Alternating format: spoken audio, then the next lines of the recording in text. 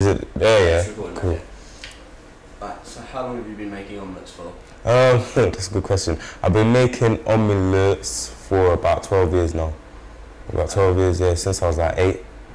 Who first taught you to make omelettes? My mum. My mum taught me, yeah. It's just a quick alternative way to, eat something when I was hungry and she went about. Would your mum be happy with the omelette you've made today?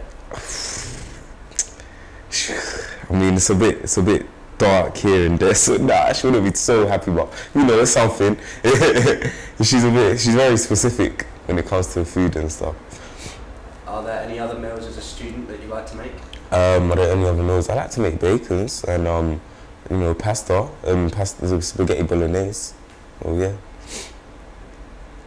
Yeah, I think that should be fine. Yeah.